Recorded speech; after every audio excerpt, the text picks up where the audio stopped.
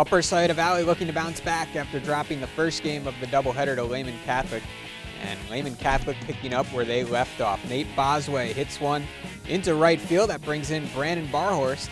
It's a 1-0 Cavaliers lead. Then Max Schutt dropping one into center field. That brings in Parker Riley. Now 2-0. Lehman Catholic in front. More from the visitors. Wayne Lowry's pitch goes high to the backstop, allowing Bosway to come in. Lehman leads 3-0 at this point in Game 2. We do know that Lehman won Game 1.